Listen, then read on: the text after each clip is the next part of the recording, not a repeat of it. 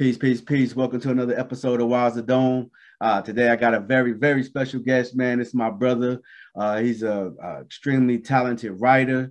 He's written for all of the dope hip hop magazines when they were dope. You know what I'm saying? He's an author of, several books. He's a teacher at a law school in Mecca. Sunez Law, also known as Illustrator Low. I appreciate you for coming through, God. Peace of God. How you be?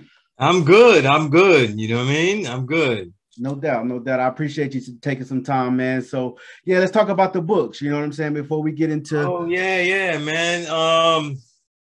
This year I got two books. You know what I mean? When I wrote, I got them here with me, so I'll use visual display. When I wrote this one, Filtered Real Essays from the Invisible Renaissance, what I was doing was I had written about this entire musical, resurgence for the last 10 years. And around 2012 is when I started to call what I was seeing in hip hop music as a renaissance. Mm-hmm. But as I left, it was 2012. I had left Spit Gems' Fuck the Radio album release party. And I was like, I might be the only one to see this shit, though. And I meant me as far as a journalist, you know what I'm saying? Like really understand it and shit like that. Most of the journalists that were covering the era that were in major mags, though, that were covering the underground like that, they were covering actually fashion. Oh, crazy. You know what I'm saying? So they were covering low lives. They were covering things like that, but trying to kick it with sneakers, things like that. But they weren't really capturing the music. And the Filtered Real is basically selected essays that really and an analysis of the one of the last years of that Renaissance, 2018, to show you how deep it got over the years. You know what I mean? Mm-hmm. But then I realized that artists started releasing so many albums. You know how it's crazy. Yeah. And around 2018, when that started, I was realizing that in my catalog, because I have a whole database, you gotta have a database, right? And I was looking, and I was like, "Yo, this is running up. Like, I got 300 albums. Next year, I got 400, and I'm not talking about ones that I don't like, that I'll delete or something like that. I'm talking about ones that are great, good, respectable. Like, I keep all of those. I'm a collector, so I keep the respectable too. You know what I mean? Right. And it was too much, and I said, like, I can't continue to write on it just in like magazine form, because I'd be highlighting ones I like as opposed to the whole universe. So I was like, you know what? That Real Love article I would write of the best records of the year, I'm going to make that a whole book. And I always hated. I hate grades. I've got into issues with artists that I know for years, because they want like I'll give you the equivalent. Like they want four mics. They want five mics. It should be higher mics. And so I ditched all that years ago. You know what I'm saying? So this whole since like the 2000s, I stopped in my own personal stuff. I don't use grades, and I don't think music should be graded that way. So when I was writing the Real, I always hated putting the best record of the year, second best, because it always has your bias and stuff like that. You know what I mean? Yeah. And it doesn't. In this case, if there's 500 worthy records, I don't know if everybody should go buy out all those records, even though I have them. But I think that people should know the whole universe so they could pick out what they like out of it, and really get an idea of everything. And I think that would be wonderful. You know what I mean? And it would be something where you could defeat the algorithm. You know what I mean? Right. So a book to defeat the algorithm, I was like, you know what? I'm going to make these all. And I did it for 2020, but I only sold it as an ebook. So I added on more detail for 2021's records. And then I said, I'm going to put them all together. And I made this 400-page book, The Real of 2021 and 2020. I wrote my ass off with this. I didn't know I could actually complete it, man. I really didn't know I could do it. God, it's an amazing collection of work. Because it's like, for one, we trust your music knowledge, right? And so some of these MCs we may not ever heard of, but when you're reading through the book and you're like, okay, well, I see what, and you have the breakdowns of either the album or the artist, right? And so it makes you go, like, there's been several MCs that I may not have been hip to that just you know, skim through the book. You like, I'll, because it's not a book that you have to read from front to back. You can, you can open that joint at 175. And I had thought about the book a lot, like, you know, those old movie books, like Leonard Maltin's Movie Guide. Right, right. You know, you're not reading every single one, but like when you want to fuck with some romance movie, right, which are the ones that he put in there and shit like that. And there's nothing like this book. There's nothing out there. So it's the best introduction to everything. I have to miss things, God. Like people release shit on their own. So I have to miss certain things. You know what I mean? I'm also lucky that I can make a book like this because I'm at the root of it. I'm at New York and everything goes outward. So even if you said this region is better, like even if people get into arguments like that, you know what I mean? And you know, I could get into my own, right? I already know. But even if people had a region they said was better, they all come through New York, though. In other words, they all come and show and prove their shit to New York, you know, or they, you know, they'll boast and come through New York, whether peacefully or not peacefully, you know what I mean? Right. So I get to have the pulse of that. And honestly, what's crazy about the book is that I know most of these artists personally. Right. You know what I mean? So it gives it a perspective where I'm telling you, I understand what they were making.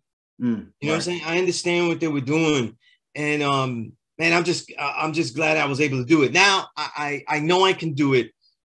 So I'm doing it throughout the year. Right, you know right. So you know, it's kind of like you're not studying for the test the week of the test no more. Holy shit. It was God, it was like that. It was like that. I had like, you know, imagine I imagine it like working at a perfume shop. You know, like you work at a perfume shop and you're like, man, I want to get a new cologne and shit, but my nose is dead right now. I already know. You know what I'm saying? And it was like that with music. I had to use different genres. I had to use other things. I'm very stingy, God. I won't use silence though. Right. If I could play music somewhere, I'm gonna play music. Silence is not an option. You know what I mean? Wanted to ask you something you just mentioned. I find it very interesting because in this book, you don't do that. Like, what made you get away from?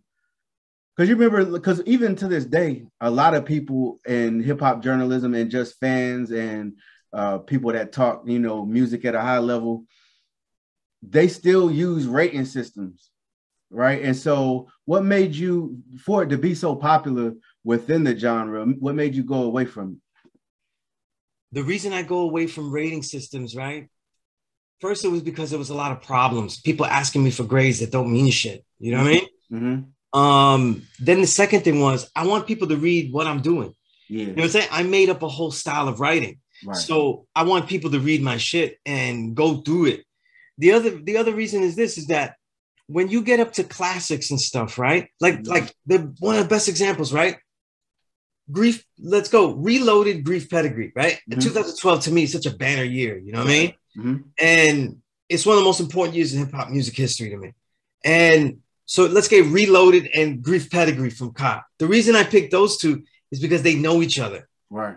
So Ka had learned things about music making from him. They do things that are similar, right? They'll drop out drums. Ka will do it all the time. Rock will do it a lot of times, right? Very, very soulful, very lyrical, but very sparse. So there's so many similarities, right? Those two albums to me are classic, but it's completely different. And they deserve the nuance to say, well, you know what? If whatever Sunez says is worthwhile, let me take the time to just fish through this thing here, you know what I mean? And see why. Because other than that, though, you just go by, you know, ratings on Amazon or algorithm. Listen to your algorithms on Spotify or some other shit, you know what I mean? Or YouTube music algorithms, which they always get me wrong, though. If I leave that shit playing into something else, they ruin my day. They play some shit that got nothing to do with what I was doing, you know? But that's why I got out of rating systems, because it's my own writing. I wanted to shine too. It's almost like if I drowned out my own words with music, you know what I mean? Like it's like if almost like a producer drowns out an MC's vocals. To me, a rating system drowns out my words. Right. You know what I mean? And it simplifies them to a grade and stuff, you know? You know, it gets to a point too where they might even just look at the rating system and not even read the rest. here's the other thing, right? Rating systems only count in context of all the other records, right? Mm-hmm. So my rating system could be stifled to the average person that's trying to get a beat on things, right? Here's what I mean. The average listener doesn't hear as many records as me, right? Right. And they have their own idea about what a 4 record. We use the 5 source rating, right? Mm-hmm. Right? Because the double XL rating was a failure because it had less nuance. It only had 5. Right. Whereas the source rating system has the halves. So it has more. Yeah. Right? So we use the source one. Let's say I give something a 4, but it's a 4 because I have the context of maybe probably, let's say like now is May. Mm-hmm. If I write a review and give a grade, it's actually in the context, God, of 200 albums. Because that's how many I have already this year. Right. You know what I'm saying? Right. That I consider good works. So I have to take it then as a whole. Right. Now, the average person might have about 10, 15 at the most, a collector, or usually even less than that. Mm-hmm. And then we'll count it for streaming. Maybe they've streamed about 20 or 30. So their context is like, wait a minute, out of the shit I heard, this shit is bananas right here. This is how the fuck he gives it 4 and shit like that. You know what I mean? Right. And then I'm saving 5 because maybe I know certain artists more than the reader, mm-hmm. and I know that they could do even better. Mm. You know what I'm saying? Right. And I know that they left things on the ground floor. Right. You know what I'm saying? And they only could do certain things with it. You know what I mean? Yeah. And also, let's say if I hear things in the mix that I know that it wasn't mixed the way they wanted to. Mm. These things might not affect the listener, but they would affect me and lower the grade. Right. You know, so my grade is useless to the other person. You know what I'm saying? And I have to be a bougie asshole. I'll be like, yeah, I've heard more music than you. Right. So I'm in a bigger world than you. You know what I mean? And that's why eventually I never would add grades to it. Mm-hmm. You know what I mean? You got to go through the whole thing. You know what I mean? I don't care. Yeah. You know what I'm saying? Because this whole music that we're doing, though, to me, I write it not as like this is the underground. I don't like using the word underground. I'm the one that's writing about hip hop. Right. They're not. Right. You know what I'm saying? Right. So when you write about pop artists, when people write about Drake or this, they're not writing about hip hop. They're writing about dance music with words on it. Right. That's to me dance music with words on it. So I'm the one that's writing about hip hop. So I'm not the one that has the burden of proof here. So that's why if you get into it, you're going to want to spend the time to look at what's in there. You know what I'm saying? Yeah, for sure. And yo. Yeah, in other words, my bad, God. We got looks like you froze up a little bit. We good now though. Oh, okay. Yeah, what about the other book, God? Yeah, and the other book, Art on Art. So basically, like throughout all these years, right? I was able to do, since the 2010s, I was finally able to do what I always wanted to do on records. So since 1995, I've been crazy throughout all these magazines. And for anyone that would listen and would say, listen, we're not actually an element of hip hop. And we can be. We can be if we write creatively about the music. Right. But if we just the art itself. If we just cover the music, then we're just, and that's why you see a lot of writers and journalists. They'll write aggressively. They'll write angry because they want to shine. They want to express themselves. And that's why you get a lot of bad reviews. You get a lot of bad music reviews. You get emotional stuff because it's the only way to express themselves. The way I did it was, what if if there was whatever poetries and prose and verse that I wanted that was inspired by the art I'm covering, and I threw it in there as part of the mosaic of the piece, and that it wouldn't be able to stand alone, but would stand as an art piece on art. Right. You know? Right. And these are things that I've written, like literally, like after I used to say this stuff, of course, I never said art on art. I didn't have it as detailed like that. I just knew we had to create. When I said these things to the people, certain peoples I knew, that's where then all of a sudden Blaze Magazine came up and said they were the fifth element of hip hop. Oh, really? You know what I mean? Really? So my degrees of separation are very small to all those groups. You know what I mean? I just don't mention names. People still have careers and they have lots more money in hip hop than I do. You know what I mean?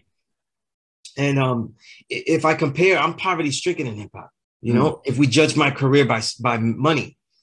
And once we got to the 2010s and I was with Paragon, who designs a lot of my covers, and I was with Kevlar 7, Remembered Imperfection, right? The brother of Bronze Nazareth. Indeed. And they got me to write on Premier Hip Hop. I said, you know what? I'm going to let the pen smoke.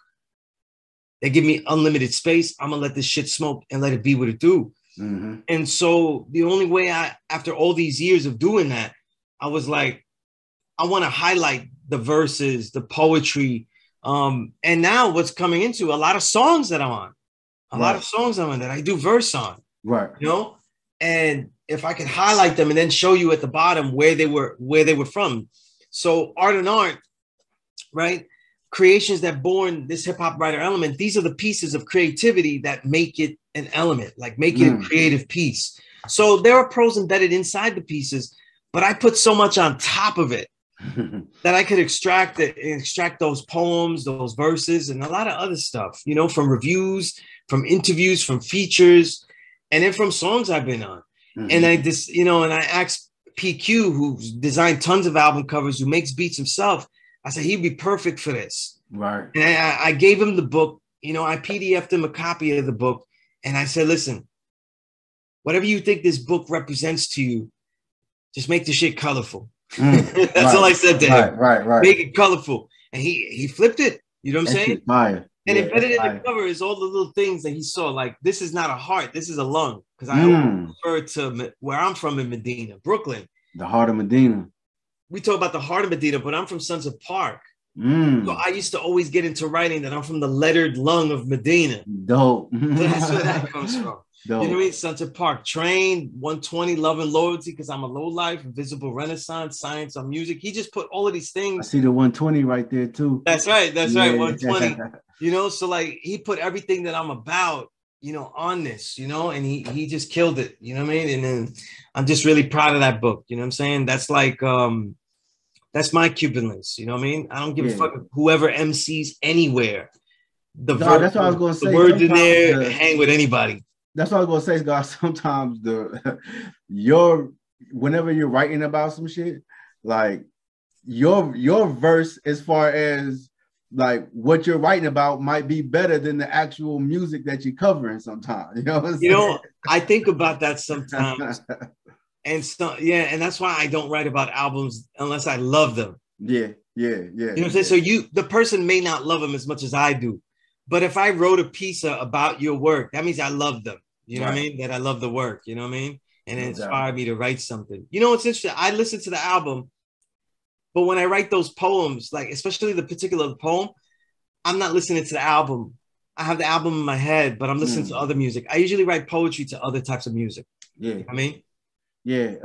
Especially soul music, you know, a lot of Phyllis Hyman, a lot of Donnie, you know what I mean? No, most definitely. Yeah. That's that shit that inspires. I was telling the guy that when I write, I try to write like Donnie Hathaway sings. Wow. That's you know what I'm saying? And nobody could achieve that. Nobody could achieve that, but that's what I go for. You know what I mean? And so for everybody interested, I'm gonna put the link, you know. Oh, absolutely. Yeah. You know, I these books are all on Amazon, Filtered Real, Real of 2021 and 2020, Art on Art, right? They're all on Amazon, but I sell it directly too. You know what I'm saying? Of course, I make the most sales directly.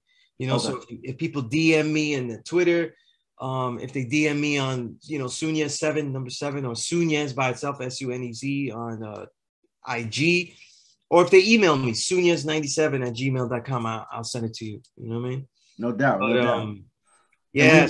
We definitely appreciate these type of contributions. I'm serious because, like, seriously, man, you know, when it comes to hip hop journalism, I tell everybody, like, in my opinion, you know, like, you one of the best to ever do it. You know, like you have, I know you mentioned Bones Malone a lot, and absolutely. Greg Tate, and rest in peace. You know what's interesting is that I find a lot of guys dope. Greg Tate, Nelson George, but I don't read their work. I've almost never read their work. You know what I mean? Bones Malone is the biggest influence on me, but I only read 2 columns. And he knows. Is it kind of like a MC not wanting to listen to too many different MCs? Absolutely. The ethos was I can't copy, and I knew Bones was so dope, and I didn't understand everything. I knew that if I kept reading his stuff, I would copy it. Right. You know, vicariously, and I didn't want that to happen. You know what I'm saying? The biggest inspiration for me to write is actually a segue to what we're here to talk about, jazz. You know what I'm saying? Because Amiri Baraka is probably my biggest influence. Him and Miguel Wow. Piñero. You know what I mean? Wow. Miguel Piñero, because he was a Boricua in those times. Mm-hmm. You know what I mean? And in my journey of getting knowledge of self, I also had to be radicalized to my own immediate history. And I spent a lot of time in Spanish Harlem. So I was learning about salsa, the music that we were making first in New York City. Right. You know what I mean? And I spent a lot of time with OGs, listening, cracking open records. You know what I'm saying? Like that. Right. No Mark Anthony, none of that shit, though. We was hearing old shit. I was the young kid buying old shit. And so the OGs love me. You know what I mean? And in doing that, I also, got into the other legends of the time. And that's why I got into Miguel Piñero and his cadences, his grittiness. Because I felt like what all hip hop journalists missed, aside from Bones, was a grittiness. And Bones Malone has a street grit. Mm-hmm. You know what I mean? And my time as a youth is not really in the streets. My time as a youth is trying to see where I belong. So is it a longer incubation period? And when I go out to do hip hop and writing about hip hop, and by the time I'm 17, 18, I already know about the flaws of the street, the pitfalls of the street, and I'm totally clean of all the crime. Right. So the grit that I put into it is the revolutionary aura, the radicalism, the militancy. You know what I mean? Those things that I'm angry about. You know what I mean? Right. Because even my quest to get knowledge of self as a 5%er, I had to go get it. So I was never given the knowledge of self. So the way I write, though, has a lot of that. I'm going uptown, and if they say I can't get this shit, I'm going to bomb them up myself. That's how I went when I went to law school in Mecca. You know what I'm saying? Right. I was like, if they say Puerto Ricans can't get this knowledge, I'm inside. Because I didn't know. You know what I'm saying? And everything was always rough. Everything was always rugged. And that's what I put into the writing. You know what I mean? And Amiri Baraka was someone that, because he was doing everything in jazz, he was writing about the jazz militantly. He was when Amiri Baraka wrote, he wrote poetry. You know what I'm saying? He went into these stream of conscious riffs, even though he's talking about an album. You know what I mean? And I thought, this guy could do anything while he's, writing. And then he also made music. He made plays. He made everything. You know what I'm saying? I got an Amiri Baraka record where. That's right. It's what was the name of that album? I forgot, but it's extremely like soulful. He loved the avant-garde period, the Albert Ayler, all of that kind of stuff. He loved the far out shit. And I'm not in his wheelhouse with that. That's not my favorite eras of jazz. You know what I mean? But everything that he was doing, I was like, yo, and I still one day, because no one was letting me write this way. If I wrote one, all I could do, they give you 200 words. Right. Let me make that first sentence then really, really fly. And it would always get butchered to be formulaic and go down the conveyor belt. You know what I'm saying? I was losing all my sentences and shit. That's why everything in the editing process? In the editing process, yeah. Everything that I wrote for a major magazine doesn't have my voice. Wow. You know what I'm saying? Almost nothing. The only thing that got kept, but also kept me from getting more pieces from them, was the big feature I did on Beat Nuts. And in there, I literally wrote word for word the conversation I had with Juju about the knowledge of self. Wow. Because he was told by Tariq, that was in the Beat Nuts, a third of the trio, that Dominicans can't be God. Nah, that's not. I put that in there, and I spelled my name, Savior of the Universe Now, shows who proves the equality of zigzag zig, and I was putting that everywhere in there, and I put it in there, and it made it into the copy, but I didn't make it into the next issues. Oh man, that's amazing history, God, and like one of the reasons, other than you being my brother and a great, just knowledgeable person, man. We have these conversations about jazz, and absolutely, and you talking at a high level, God, and so I wanted to, just kind of have a conversation with you on camera where a lot of people who may be interested in the genre are learning more about it, because it's a wonderful history. You know what I'm saying? And absolutely. And you put me on hella books as far as jazz goes. Absolutely, yeah. And even when I was influenced by Baraka, I wasn't as much of a jazz head. Mm. You know what I'm saying? For me at that time, the jazz I was listening to was salsa. Mm. Because the roots of the biggest roots of North American music are son and jazz. Like those are the most recorded. Those are the most. Jazz, of course, is way above as far as the amount of recordings. But as far as like Latin music, son is at the top. What is it called again? Son, S-O-N, Cuban son. Cuban you know, son. so you say it's like spelled like son, but you say son. Okay. You know, and Cuban son sounds like salsa, except imagine it with less solos or very articulated solos. In other words, this is where you solo. Give me the trumpet, do, do, do, do, do, and then, you know, everything is segmented, very, very strict, right? The salsa musicians, right? The only real differences in salsa is where it's from and the lyrical content. And because I come from hip hop, that's a genre for me. Right. You know what I mean? Right. And so in the 70s, you literally get, before you get musicians that have no instruments, hip hop, you get musicians that have not a lot of schooling, and certainly not a lot of formal schooling. Right. You know what I'm saying? So you have people that are very well schooled, like a Roberto Ruena, who just returned to the Essence, right? Who played bongos and was very familiar with the Puerto Rican bomba, plena, all of those. He knew all of those. But you also had people like Ray Barretto who played congas. He really didn't know a lot of bomba. Like he didn't even know his own roots. Wow. You know what I'm saying? So they were making up as they went along, and they added a lot of texture to things. And they used the jazz improvisation to make up for a lot of the skill sets that they didn't have. So a lot people like Tito Puente, who was way before, he called them kiddie bands. You know what I mean? He said, why did they call them that? Because the best example is Willie Colon, right? Listen to Willie Colon's first record in Malo, and you'll hear like distortion. You'll hear trombones in the mix. So imagine trombones in the salsa band. Salsa band has regularly congas, bongos, timbales. So that's 3 sets of percussion going, right? Piano is played like percussion because they pound the piano, right? And then you have they call the vittles, right? The maracas, maybe a guido if they want, all that kind of stuff. There's a lot of percussion and hitting going. Then you have in a small club, like up in Soundview in the Bronx, Jerome Avenue, and they're playing with 3 trombones. Wow. They also have a bass player. Right. Wow. But just think about the noise from all that percussion and all that bass hitting. The records sound that way. They blare everything like that. But what these musicians developed as they went along, like Willie Colon, and then they also had like legend singers like Lavo, whose voice was astronomical because he actually was able to cut through all of that, which is ridiculous, without screaming, because you don't really scream as a sonero. And the word sonero is like the singer, and that's like an MC name. Okay. You know, so like a salsa singer is like what you hear Mark Anthony doing.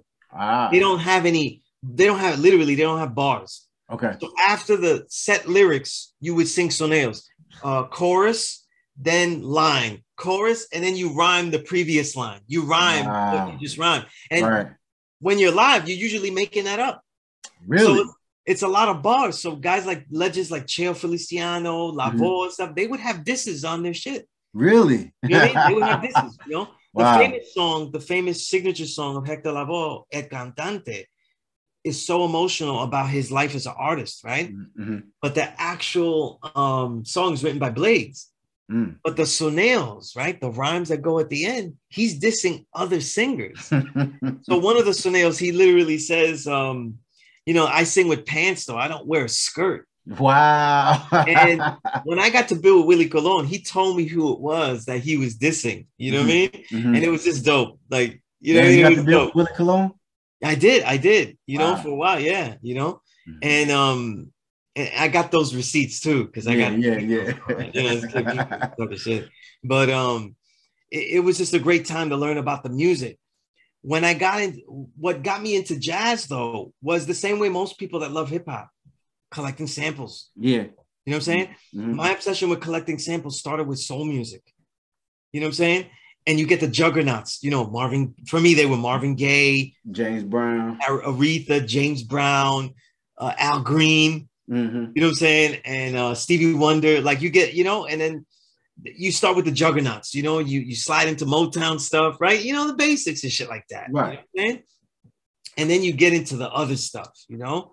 But when I started to get into jazz, I started to say, listen, I don't have a lot of money. And jazz records, for some reason, they were harder to steal, too. I was great at stealing hip-hop records. But when I go into a store with jazz stuff, they had more cameras and all that kind of shit. You know what I mean? It's not like stealing hip-hop records. They just didn't give a shit. Right. You know what I mean? Because I was very obsessed. I never stole, you know, my low-life reality. I've never stolen a garment, but boy, have I taken tapes. Yeah.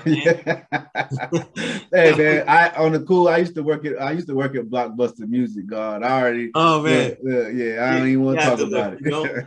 You know, and it was crazy. I when I got into hip hop, I got obsessed with music, and I had to listen to everything. Mm-hmm. You know, I have to listen to everything at least once, and then the ownership was secondary. It was about listening to everything. Yeah. You know what I'm saying? And now it's about the ownership because I want to hear it again. Right. And I have the access to listen to it again. But when I started to get into jazz, I had collected other genres already. So I was able to say, let me be more of an informed consumer. And the reason is because another great influence in my hip hop journalism career, I encountered through jazz again. And that was when I would fall asleep listening to really deep sleep, listening to Stretch and Bobbito. So they're going from Thursday nights, 1 to 5 a.m. Mm-hmm. So what I would do is I get 2-hour cassettes and have to try to wake up every hour to flip it. Mm-hmm. But then like I'd mess up and I got it. But that last hour, if I got the last hour, I would be knocked out. That's how I make my pause tapes. The 2 full hours would then get extracted and placed lovely in my pause tape mix. Right. So much so that people thought I DJ'd the tapes because, I had the whole thing and I was able to just put it in there. Right. But that's the key. That's the key. A lot of people don't know that. They didn't know that. You know what I mean? They were trying to like just record at the moment. Nah. That's how I did it. You got to you got to record the whole show and then extract. You know what I mean? Uh-huh. So what would happen is I would fall asleep. So they would have like reggae, dancehall. I'd be sleeping through all that. But I would wake up around 5, 6. And then Phil Schaap, he returned to the Essence too, like during COVID times. I don't know if it was about COVID, but it was around that time. And he was doing a show about, I think it was called, I don't know if he called it Bird Flight, but it was Bird something after Charlie Parker, right? Mm-hmm. And he would be playing Charlie Parker records. And I said, wait a minute, 89.9, they play all types of shit that isn't pop. Right. So I said, let me listen to some of this shit. And what drew me in was because Phil Schaap was doing what I wanted to do in hip hop. What was that? I wanted to be an obsessively detailed about the music. Yeah. I didn't want you to just say, oh, this song's great because it has lots of bass. If you notice, you've read my work. Like when I detail like a bass line or something, I really try to give you the details of the bass line. Yeah. How it goes in, like, and give vision to that these songs are different from each other. Right. You know what I mean? And Phil Schaap he had all these details. He tell like 1962, we were here. And I remember he was here and we were talking to Monk. And I was like, dude, this is what I got to get up to that level. Right. You know what I'm saying? Right. And then they would have marathons, right? And they did 3 mainly. They always did Miles Davis, Billie Holiday, and Coltrane. Mm-hmm. And they would literally play their albums from the beginning of their career. Wow. And marathon them straight through. Wow. And I would just be at work listening to this shit because I always got jobs as an editor, so I'm listening to this shit all day. Right. And I started to learn about the music. Like, what do I buy? What do I get? You know what I'm saying? And the first guy that I got into was Miles Davis. Mm. And I think that it leads to another idea that I talk about is like, that I try to give people detail about other genres, but through my hip hop perspective. And with the hip hop perspective, they affected the way I went into other genres. When I looked for samples of funk, I was looking for something that was the original dirty. Right. You know what I'm saying? Like the original dirty. And James Brown's best example. His stuff is as grimy as the beats that were made from him. Right. You know what I mean? Right. When I got into salsa heavily, it was because I got a 1972 album. My first daughter's mother had it. just laying around. And so, you know me, I was scooping up everybody. I said, yo, that's yours? I don't know. That's mine. You know what I mean? Right. Let me get And that. I was listening to it going, it was 1972, Willie Colon, Hector Lavoe singing El Juicio. And I was like, yo, this is the hardest shit I ever heard. And one of the horn samples was used by Main One, who's a Puerto Rican rapper that didn't really blow up. But if you dig in the crates, Main One had an album, and he had a song called Gran Combo, named after the Puerto Rican, big ensemble, probably the biggest big band group in salsa history. And it had like Fat Joe, Curious George, it had a lot of Puerto Rican guys on it. And I was blown away. The way Lavoe was singing, I was like, wait, Mark Anthony didn't do this shit. Right. He didn't say like these aggressive rhymes. There was, like, and then I kept collecting, and the aggressiveness, the ruggedness, that's what appealed to me. So slower, different types of son montunos, because when you study son, they have different, the genres are really just different tempos. Bolero slow, bolero son is a little bit up more pace. Son montuno is like groovy smooth. Like they all have different paces. I didn't care about none of that other slow shit. I didn't have the ear to hear that yet. But the fast hardcore shit, that's what I was collecting. And that was what was the 70s, you know what I mean? That peak. When I got into jazz, I already had so much other type of genres that were aggressive. So much funk music, all of this stuff that I loved. I was like, I'm looking for jazz for like grown shit. It's funny. I was looking for that grown shit. And the way Miles Davis played, if you liken it, he masters the lower register just like Sade. Like if you give people a vision of what it's like, you know what I mean? The way he plays trumpet, he masters the lower register. So his ballads are next level. Right. And so they seem like a real conversation that's contrast. And one of the things about Miles Davis' work as a composer is that he's so great at making contrast and tension. And this is a thing that musicians talk about, is tension. What does that mean musically? The great Eddie Palmieri, right? His salsa, he's like, I told you this, he's like the DJ Premier of salsa, you know what I mean? Right. And he's a great jazz pianist. So a lot of his songs would be 10 minutes long with like a long intro, you know what I mean? And he has mad swing to it, but it'll give you jazz solos. And what he talks about tension too, is that it needs to be contrasting with something else. So like that montuno that he plays at the piano, I'll give you the montuno. And then the other guy is going to come in with the, like he's going to contrast it. Right. So that tension of things battling each other, or like the beautiful ballad, my favorite jazz song of all time. I literally have played it every single day right before I teach my course. I teach it before I play it before anything important I have to do. Is Miles Davis Blue and Green from the Kind of Blue. Oh yeah, album, love that. Right? Love that. Yeah. But you see how Bill Evans' piano introduces everything, and his cuts in.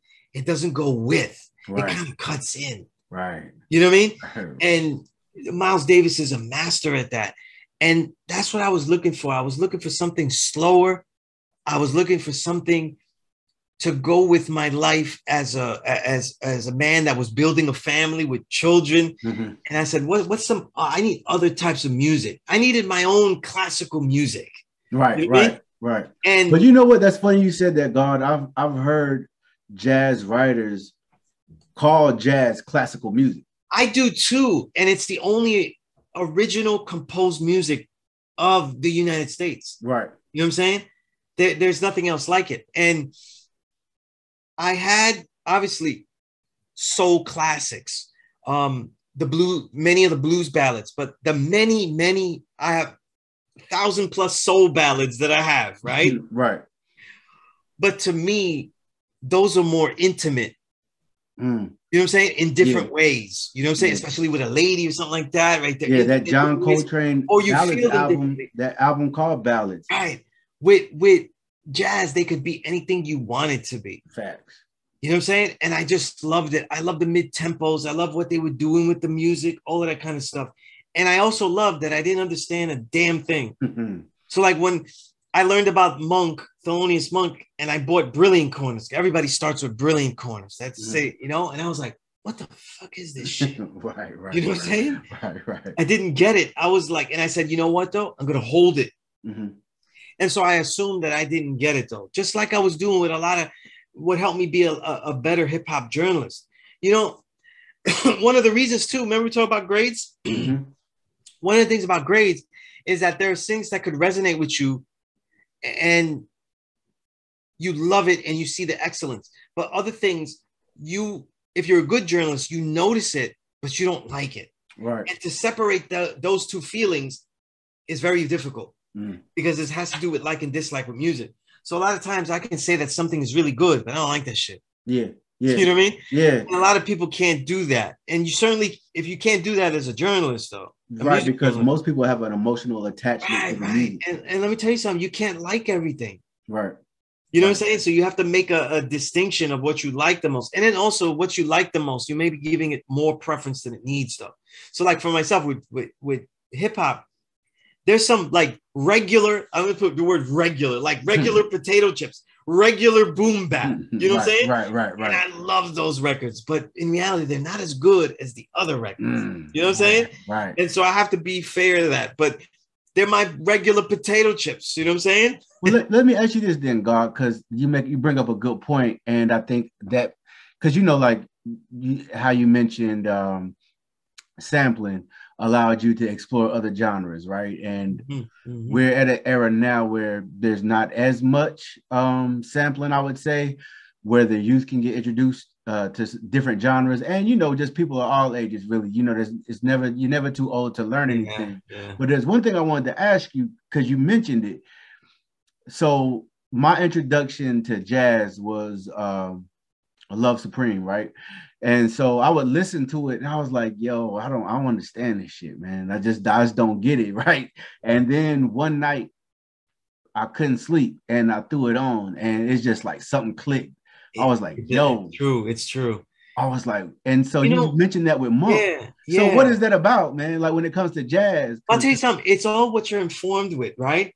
And for me, I think jazz hit very easily for me too. Also too, because I was also into, my brother's an actor, but he's also the way I am with music, he is with film. Right. You know what I'm saying? So if someone would say, does Sunez know more music than he knows film? You'd have a battle. That's how much he knows film, just with the context. And I saw so much good film that I was already acquainted and was falling in love vicariously with a lot of jazz rhythms. Right. Because he played a lot of 60s movies, you know, so a lot of Oliver Nelson and other people were in there. Quincy Jones, a lot of his early scores and films are very jazz-based because that's where he's coming from. Right. You know what I mean? So the syncopation of jazz, able to bring an offbeat and accents to things, right? And let those accents to things drift you into different lanes that are uncharted worlds. This is something that works really good in a movie score because the action changes, right? Right. You know what I'm saying? Right. And there's also a character that you can develop like that. You know what I'm saying? That could be very distinct. Unlike the classical music score, you know what I mean? Yeah. And it could be even more personal. And I think that when something hits too, is all music to me, to really understand it, whether you admits it or not, though, they're compartmentalizing it all the time. You know what I'm saying? So like the reason, like we talk about how could I write so many reviews in such a short time and make this book? It's because when I hear music, I hear everything separated very quickly. What do you mean? You know what I'm saying? So it's almost like it goes into my ear this way and it turns into this. It comes out as stems. Right. It comes out as the different, spectrum. So I learned that with salsa because salsa has so much noise. And I was like, which parts do I like best though? And obviously in the beginning, it became the bongos. I love the sound of a bongo. You know what I mean? And also, I also hate the use of bongos in wacky, crazy cartoons and scenes. So racist to me, it really. But anyway, right. You know, now, that drum that Kanye keeps using. You know, that Kanye was using. I haven't listened to Kanye in years. Yeah. You But when you mentioned the tension, and we had a conversation about polyrhythms, right? Like, and the thing about jazz, whenever you look at like Coltrane's drawing of the circle of fifths, like these, like whether they knew math or not, they were extremely mathematical with the way that did. That's why Dizzy Gillespie said we didn't have polyrhythms in the drums, but they were there in the horn section. Right. You know what I mean? And these ideas of different rhythms and melodies, because really the course of different styles of jazz is really the course of adding different things to it. Mm-hmm. So, you know, early New Orleans jazz, you're going to have the big bands, you know what I'm saying? Big bands are doing it, but that innovation is coming together. Mm-hmm. You know what I'm saying? And you don't notice it unless you have certain legends that just pierce through, like Louis Armstrong, you know what I mean? But you don't hear it unless you hear the collective. Mm-hmm. So the collective is an ensemble, and they go through the formats and then improvise through them. You know what I'm saying? Mm-hmm. What, like Ted Joa, one of the great jazz writers, you know, he calls like the ABBA format, you know what I mean? The ABBA format, where like there is a format, but the improvisations are also in that format. Right. You know what I mean? Right. And that's how you know there's a structure to the song, but not, of course, when you get to avant-garde jazz, they deliberately try to throw away all the formats. You know what I'm saying? No, but a lot of it. Well, let me. I don't mean to cut your wisdom, God. I just have a question. So whenever like when Miles Davis was composing like the songs on Conda Blue, right? Would he give Coltrane's like would Coltrane be improvising, or would he be playing what? Nah, it would be a Kind of Blue is like the epitome of almost nothing given. Right. There's just a skeletal frame. There's no set chords, nothing. Right. So that's why it's called modal jazz. You know what I mean? And modal jazz has it. The idea of modal jazz is earlier, but not really fully fleshed out. Mm-hmm. So Juan Tizo, actually, the Boricua, that was one of the co-composers along with a lot of records with Duke Ellington. He had ideas about that. You know, and how they developed it is funny because he had like the sheet music backwards. Wow. You know, right? You know, but with Miles and Kind of Blue, everything that Miles did was basically trying to just explore more. Mm-hmm. You know what I'm saying? And a lot of his innovations, like in the hip hop way of saying it, was very much like Rakim. What if we slow down shit? Right. And a lot of his stuff is like, what if we minimize this? We can accelerate that. Right. You know, because Rakim slows down the beat where everybody's like, what the fuck are you doing? But then the lyrics become mad complex. So he just changed the balance of it. Yeah. You know what I'm saying? Yeah. And the evolutions of Miles Davis with the modal jazz that, you know, he develops, that becomes developed. I wouldn't say he develops it, but he becomes developed with Kind of Blue, is basically giving all these varying musicians, because that's one of the things that makes them unique too, is that unlike most jazz players and players in general having a synergy with each other, these players were all different. Cannonball Adderley had different ideas. Coltrane, you would see, had different ideas of what he would do with the music. And then Miles had different ideas that he was going to leave behind that shit too. Right. And to have them all work on Kind of Blue and just have great synergy. You know, even the Bill Evans did different stuff. He did like a chamber jazz music, you know, after that. That was like that center point where they all collided to make this thing where like, it's going to give a loose baseline of what we'll do. Let's see what happens here. And it's just, to me, it's perfection. When you think of Miles Davis, John Coltrane, Bill Evans, Cannonball Adderley, who was on percussion? Oh shit! I think was it? Let me see. We can find out. I always forget. And it's funny because he's the last one. He was alive the longest out of all of them. You know, Jimmy Cobb. I think it was. Yeah, you're right. Yeah. And so is that? Would you say that's the like? Is that like for people that may not be into jazz or know much about it, like how would you describe that collection? Well, you know what I learned, that it's a great segue for musicians because it's so skeletal that you could study them. You're saying, I don't think it's hard to play it as beautifully as them. but it's easy to start studies, and it's influenced everything from rock to classical, you know, the way people play.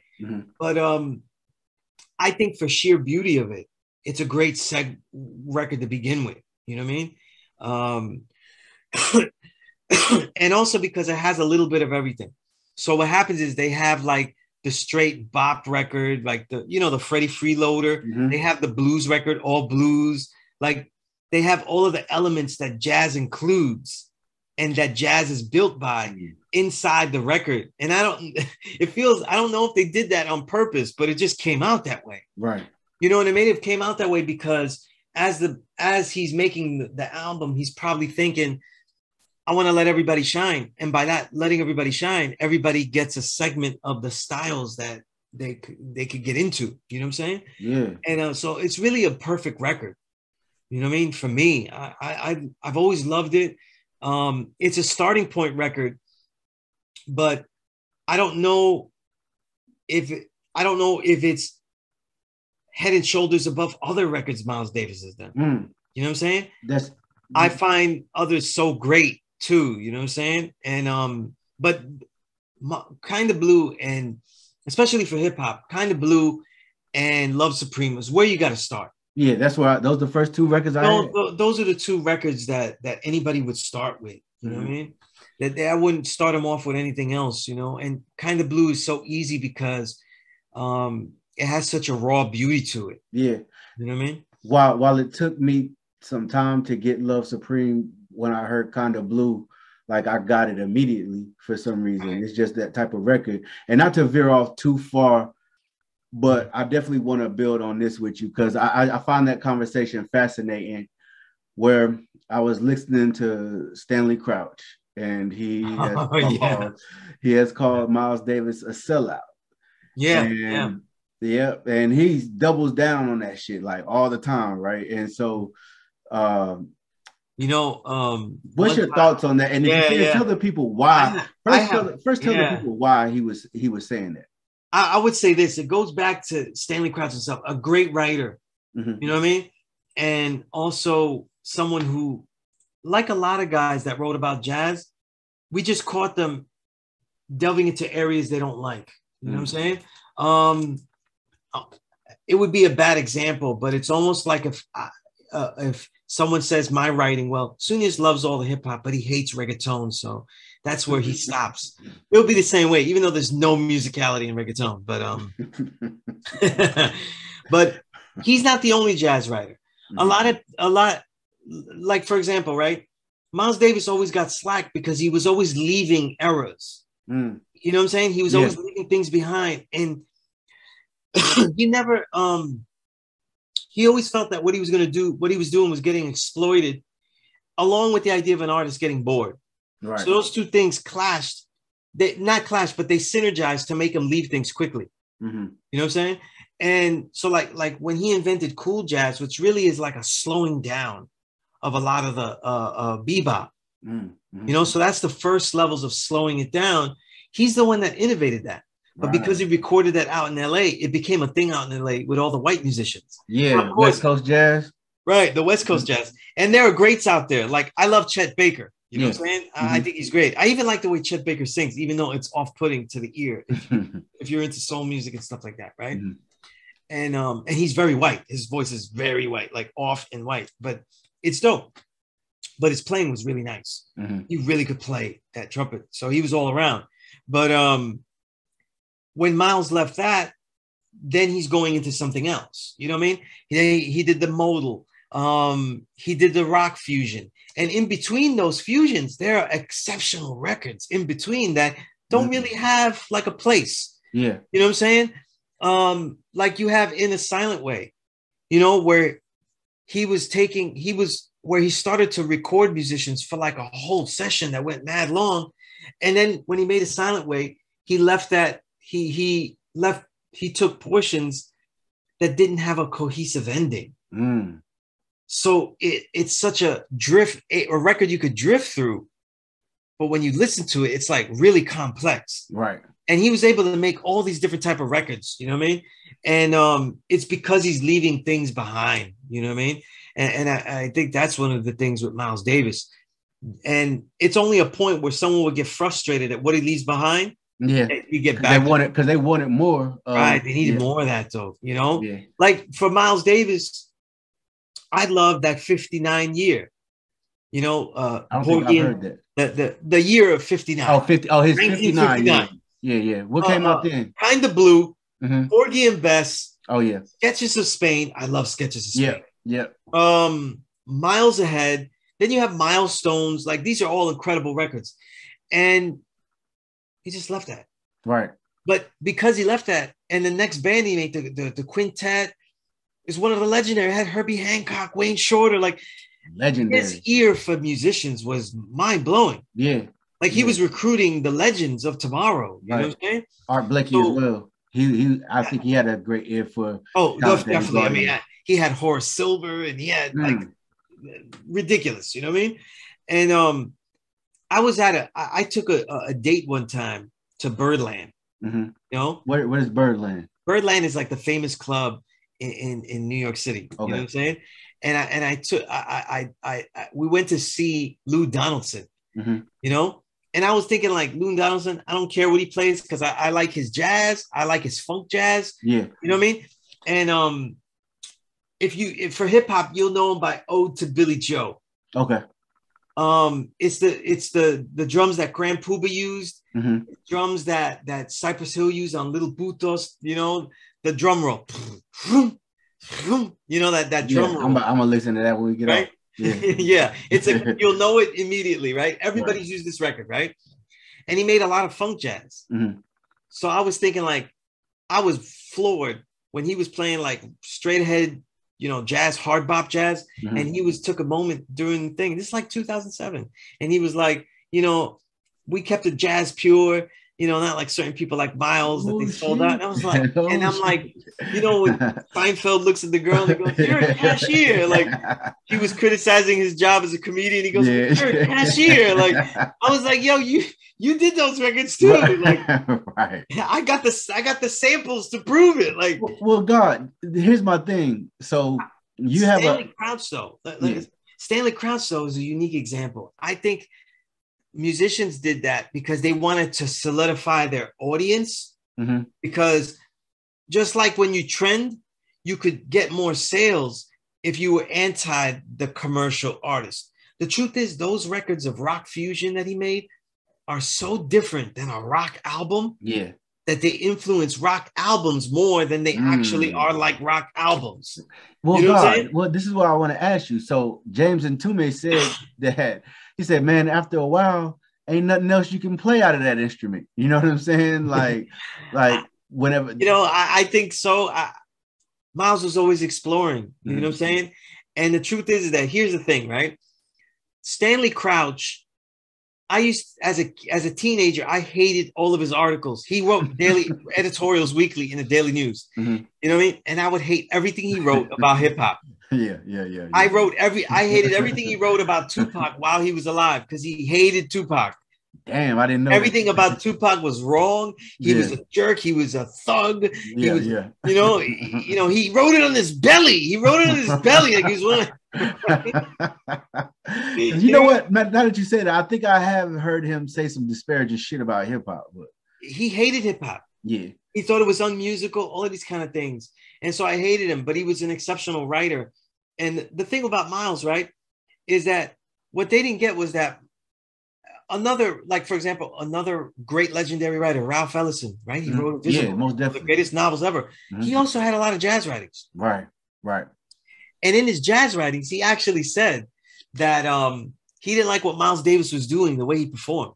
Now, he's not talking about the funk era. He didn't live that long. Mm-hmm. He's talking about like the 40s, the 50s and the 60s. Like, how dare he turn his back to the audience? That's crazy. And this, remember, all our musics, whether it's Black American, whether it's in the Caribbean, how do we perform our songs? You know, especially like the Caribbean. I don't know. You're doing a 10-minute song. You're smiling through the whole shit. Right. But Miles was on some cool shit. He's on some shit like, yo, you came here to hear this shit. You didn't come here to, you know? Yeah. But at the same time, because he was so sharp, he was so cool. The way he dressed was always different. Mm-hmm. his persona itself became something, even though that's what he was trying. He wasn't really trying to do that. Right. He was dressing up dope because that's what you do. Yeah. Yeah. You know what I'm saying? And so he was making a persona of himself all the time. It's when that persona comes in contrast to what you envision jazz ought to be. And then you start getting beat. Then it's a problem. So now he reinvents himself and he starts being hip. He's, you know, he was supposed to do Betty Davis was helping him with his wardrobe. Yeah, and Betty Davis music was crazy. You know, and then he's gonna dress like the way she was doing. I'm like, yo. And me as going backwards, I was like, I loved the suits that he was wearing. I was like, yo, that's the sharpest shit. And then when I saw the shit that he was wearing, I was like, nah, because the hip hop perspective is like, nah, we don't want them to dress like funk because we don't. That's what African Band was doing and then Bada. Like, no, we gotta have our own urban style. Right. So I didn't like that. But then when I was looking closer, I was like, yo, he was really endearing himself to that whole crowd that was into Hendrix. These are people he was gonna work with. Hendrix, he was cool with. Wow. Lion, the Family Stone, all of these people. I think drugs, obviously, you know, and other things deterred him to make records with all these people. But they was all in the same wavelength. Damn, that would have been amazing. You know what I mean? And can you imagine a Sly and the Family Stone band playing with Miles and what he would get him to do? Oh my goodness, that shit would have been fire right there. You know what I mean? Yeah. And then people didn't respect the funk because the funk goes into a beat and explores that same beat. So the syncopation is of a different style. You never lose the depth of that beat because that bass line we're addicted to. Right. That drum we're addicted to. We want to see it explored. So like a funkadelic song, you know, we want to hear Clinton. It's gonna be on the one. Yeah, we want to keep him repeating that phrase for 14 minutes and we're okay. Well, you know what I'm saying? Well, that goes against all the ethos of jazz. Yeah. So how could Miles Davis incorporate that? And yet when you hear albums like On the Corner, right? The 1972 album, which has a beautiful cover, by the way. It's a drawn cover. It looks like a blaxploitation movie, but a cartoon blaxploitation movie. And I still don't have a funk album that sounds like On the Corner. Right. And then they also released, you know, years ago, the complete On the Corner sessions. And those shits are crazy. So when you get like the complete sessions of these rock fusion albums, like Jack Johnson, Bitches Brew, you really see what he was doing. Yeah. And then you also see, well, what made him pick this as the song as opposed to all of this dope shit? Well, that's what I was going to ask you, God. You put me on a theory that you have created, and it's a science to me, you know, where it's point of contact with the album, right? You see, how if hold on, just 1 second. Okay. Point of contact with the album, but then an album like Bitches Brew, right? If you don't understand, right, and you might be like, what the fuck is this shit? Like, this shit is terrible, right? Right. But if you can just tell me why it's important to understand, like, the, you know, just the whole science of the point of contact with the album to help you get the album. Oh yeah. Point of contact, only certain music journalists will have it, you know. So like, because of the eras I've been in, I have point of contact from the mid 90s onward. Right. You know what I'm saying? So from 1994 on, I've been writing. I'm there with the music. You know what I mean? So I have an advantage that others don't. And I came up with that concept because a lot of people that are alive during the era, they're fucking liars. And they weren't anywhere significant where the shit was being made or experienced. Yeah. And they just say, oh, well, you know, I understand because Biggie came out, and just because they're old enough doesn't mean they was around for shit. Yeah. And it's also important to what I'm calling this era of the invisible renaissance. Because people come after, you know what I'm saying? You know, they come with your styles, you know, he split one word, you know, like I'm like shit. There's podcasts named after the shit that I made up. There's Renaissance podcast, you know, in hip hop. Right. But they wasn't there when the music was being created. So they don't have the point of contact that I have. So it's highlighting that my perspective is going to be unique and worthwhile that no one else can give you. When I go back into music, that means something, because when something sounds whack, it's only because my ears evolved. Like, for example, a lot of Ted Gioa, the jazz writer, made a great point that people pick Kind of Blue as a start of classic a lot of times because that's when the development of high fidelity developed. So a lot of jazz records that are before in the early 50s don't sound just the quality of it. Yeah. So like, let's say I love Billie Holiday. I don't care where it is. I'll play Billie Holiday, but her records, no matter how well they are, I see it. Yeah. I see it. I love Billie Holiday. Yeah, you know what man. I'm saying? No matter what records play, they don't sound as good quality, like just the quality, not the musicianship. Yeah, no, Lester Young was on those records, like they're amazing. Yeah, but they don't sound like the way a newer jazz records. They don't sound like Herbie Hancock's Headhunters. Right.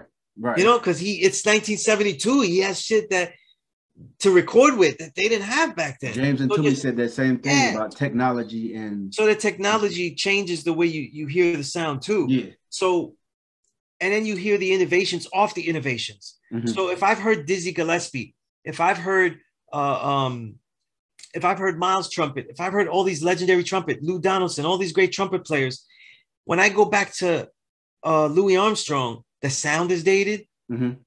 It's been commercialized. Mm-hmm. And then at the same time, people did his techniques or tried them. So I'm like, the difference that I'm feeling is not that much. Yeah. You know what I'm saying? So I have to put myself back into the position of, yo, wait a minute. Like when you hear Louis Armstrong, and they always tell you to go to the hot fives and hot sevens.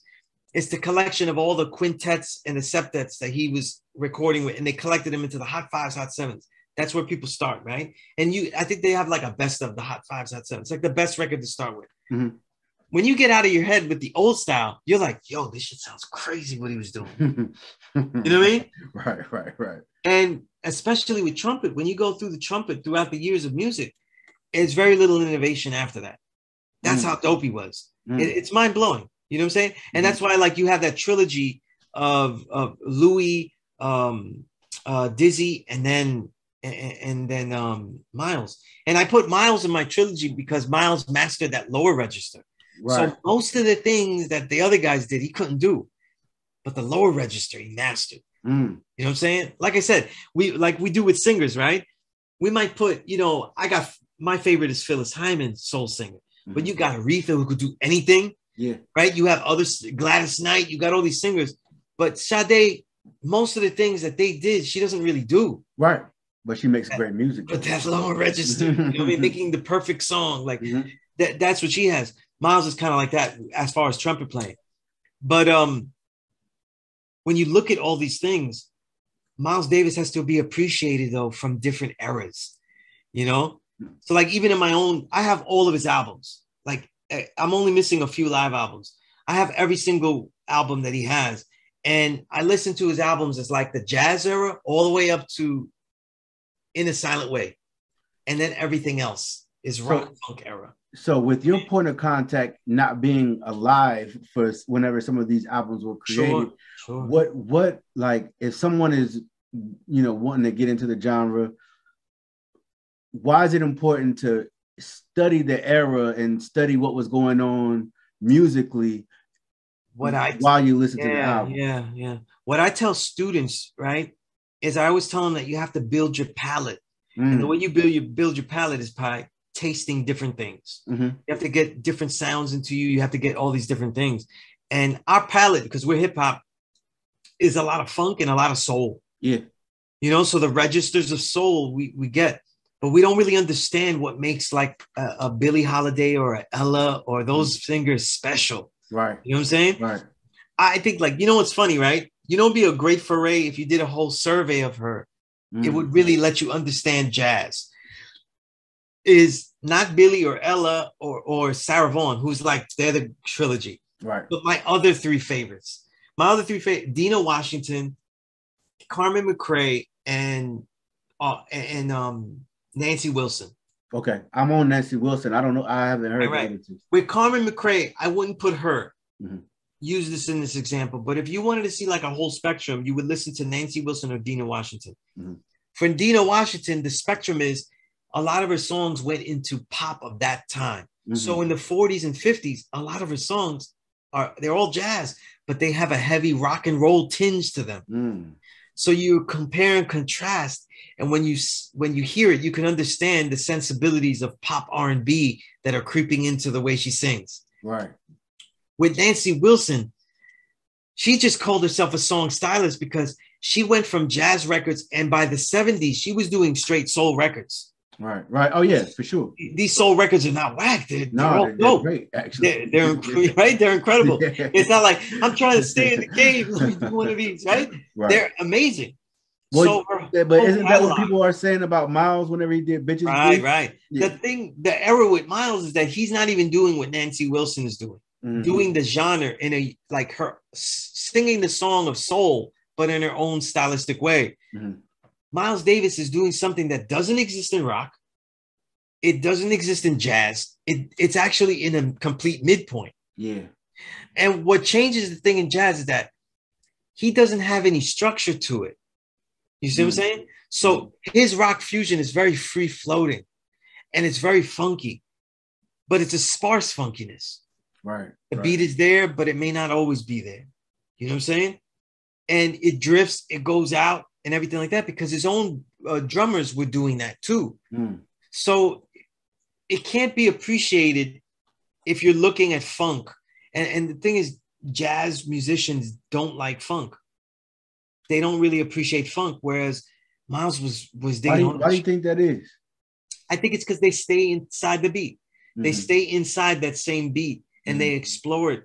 And they consider it as like, there's not much skill level to that. Mm. You know what I'm saying? Which, of course, you know, you and I, we obviously disagree. Yeah. You know what I'm saying? But a lot of music of our peoples is about repetition. I mean, that's how we ended up making a breakbeat. It was years of repetition for what the people wanted. You know, like if you ever hear a merengue song, which is really all dancing, these songs, when you hear them live, they go on for 10 minutes and it's amazing. I still bug out because the hardest instrument to play, the joke is that it's the guido, the scraper. Right. Because it's you gotta do that shit for 10 minutes. Can you imagine doing that shit for 10 minutes? That's a workout. Yeah, it's I'd be cramping up. You know what I'm saying? Yeah. It's crazy. You know what I mean? But the music always has like a certain repetition. You know what I'm saying? And that's why like it was as a Boricua, it's very easy to love hip hop and then go and dig into salsa, merengue, all those groups, because all of those sounds, because they have heavy repetition in them. Jazz is the hardest one to get into because it doesn't. Yeah. You know what I'm saying? It doesn't. Right. It revisits rhythms. It revisits things, but it might close out the song and give it cohesion by revisiting it differently.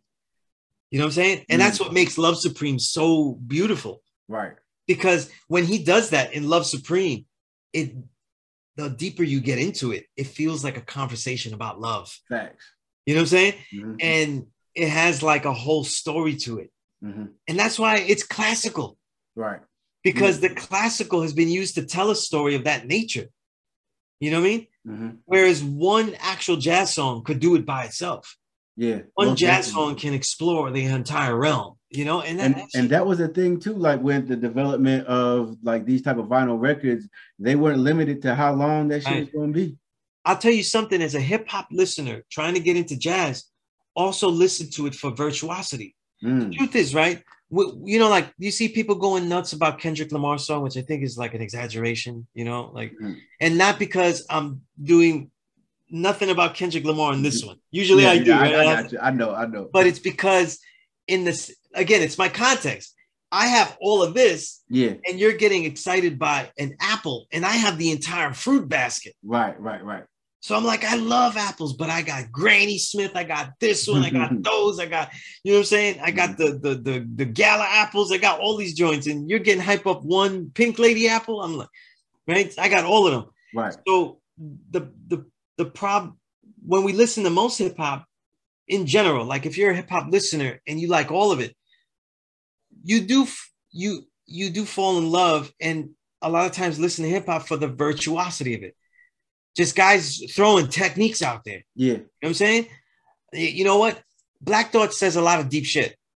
But the truth is, if you really love Black Thought, a lot of times you're playing him because you just want to hear the techniques, man. Yeah, facts. You know what I'm saying? Like you want to hear 75 bars. Like, yeah, right? Yeah. There wasn't much things going on in that song, but Right. 75 bars. Yeah. Right. Yeah. If you get into cannabis, though, come on, you just want to hear Ride Forever, though. Sometimes it could mean something, it could not mean something, it could just be gibberish. Right? It doesn't matter. Like, you want to hear the techniques, you know what I'm saying?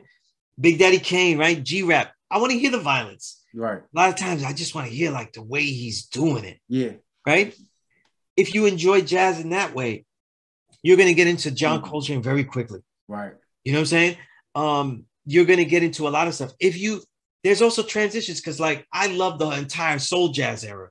You know what I mean?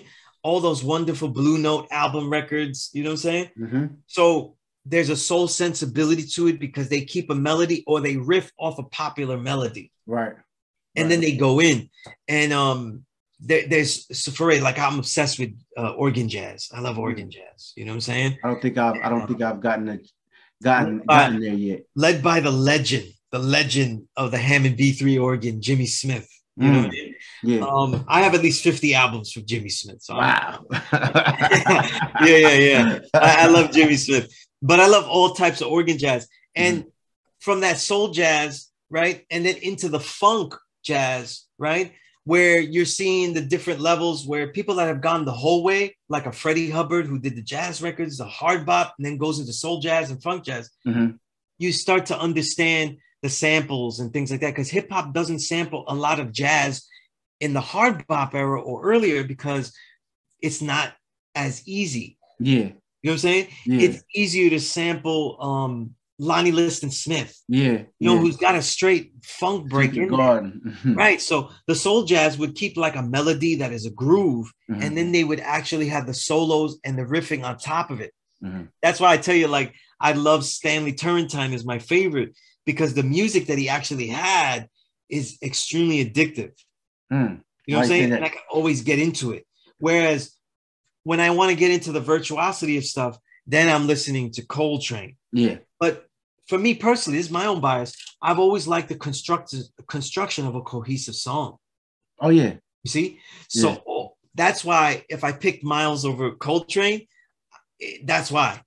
Because Miles always seemed to have like a cohesive song to it. I think that's why I choose Coltrane over Miles, is because if the first time hearing a Coltrane record, you don't know where it's going. Right. And for many, the enjoyment of music is that unpredictability of music. You know what I'm saying? And just like in hip hop, a lot of the legends, it's the unpredictability of where they're going. You know, for a lot of us though, right? When we were hearing those Wu-Tang records, we didn't know what they were going to say. We didn't even know who was going to be on that joint. Right. You didn't know how they would be on it. Like the excitement of that is kind of the same. Yeah. You know what I'm saying? And it's all of that, you know what I'm saying? But then some of us would like that steadiness of depth to it. Yeah. And so we might get into Jizza. You might get into this, you know, you might get into the character of it, you know? So jazz has all of these worlds. And the ethos of jazz is a root to hip hop. Because the ethos of jazz, and Ralph Ellison to me explained this best, actually. He said, the jazz musician learns the instrument, but he is not a jazz musician yet. It is when he plays that instrument in his own unique way after learning the instrument properly that he is a jazz musician. Wow. And that had to have filtered into hip hop, because it went into all the other genres. You know what I'm saying? Because when you look at all the Black music, one of the most beautiful principles of our people is that despite making music for money, and that has ruined so much of it. Yeah. There's still, among so many of the great musicians, this drive to daringly do something different because others are doing something else. Right. Most definitely. And if that still takes place and they still daringly do that at risk of livelihood, I find it to be an amazing thing. Yeah. Wow. You know what I'm saying? Yeah, I totally agree, God. And you kind of made me think about something too, like as far as the connections between jazz and hip hop. You know how like obviously battling in hip hop is, you know, from the beginning, whether it's been on wax or what we have now. Yeah. But like I've read stories where young up and coming jazz musicians will go to a jazz club while somebody's playing and they start playing and cut them. That's the tradition of Black music. You know what I mean? You know, the famous Robert Johnson sucked. Yeah. And then he disappeared and came back. Came back with the 7-string guitar. And it was like, yo, he got the God strings. Like nobody had the God strings. You know what I mean? Like, and then he was killing it. Charlie Parker was whack. He's out in Kansas City. Kansas City developed a style where even the ballads started to pop off there. So they had a more intricate lyrical style that was developing. He was whack. Wow. He goes and he trains and he comes back and says, yo, look at me now. Yeah. Whereas then you get it, and it's funny because it's totally different culture. And Coltrane seems to have gone into he wasn't as good, but the Coltrane that became kind of also became because he wasn't as good as he wanted to be. But then it became more of an obsession. Yeah. There's something that he's trying to say and can't say it. Right. That shit is nuts to me. Yeah, it is. And I think that if hip hop could let loose, that's why I love this era, because you can make your own music. And when I hear people like, you know who I think about this a lot? Estinak. Yeah. You know what I mean? Al Divino a lot of times too. Artists like that. Sometimes Mac Hami too. You know, people like this. They seem to just be rhyming to explore where they can go with it. And they don't know where they can go with it. Yeah. And so these records become jazz sessions. And when I propose it to them, especially Estinak, he's like, yeah, these are like that because we're going to do whatever we feel like at that moment. Right. Being able to capture that feeling. Capture that moment. Even when I talk to people that like, oh, that sounds like ideal today's boom bap, like a Starving Bee. Even he'll tell me, well, these records are a moment of time. Yeah. And so I can't make those records again, even though you want to hear that again. I made that then, and I wouldn't have made that again now. You know what I mean? Even though for some people, the music would sound generally similar. But isn't that true that a lot of jazz musicians, like their biggest records, they didn't like to play that shit in the club? No. You know what I'm saying? And like, look at Miles is the best example. You know, Miles didn't play any of his ballads after a certain year. You know, and I think that also led to people because, you know, people, they want to hear the hits and become popular. I can't front, God. If it was like if I was almost there and I was late and I went there and I didn't get to hear Blue and Green, I'd be mad. I'll be tight. Yeah. You know what I'm saying? Yeah. You know what I mean? Yeah. Like it's like if somebody, you know, like now you pay a ton of money. Like if I take like the most gorgeous woman to go see Sade, and Sade don't play certain joints, like if she don't play No Ordinary Love, like, God, like you know, I saw Anita Baker. She played "You Bring Me Joy" for me. You know what I mean? Like, She did it for me. So like, you know, you saw Anita. That's you. Oh, I did. Oh man, that one of my all-time favorite. Yeah, she's mine too. Yeah, I love Anita. You know what I mean? To me, it's Phyllis and Anita. They're my favorites. You know, Sade. You know, of course, Aretha. You know what I'm saying? When it comes to jazz, you know, there's obviously hella books, hella documentaries, but one of the most famous ones is Ken Burns. What are your thoughts on that documentary? When that came out, there wasn't much to study. So I actually watched them on TV and shit because I was really trying to learn, and I learned a lot. You know what I'm saying?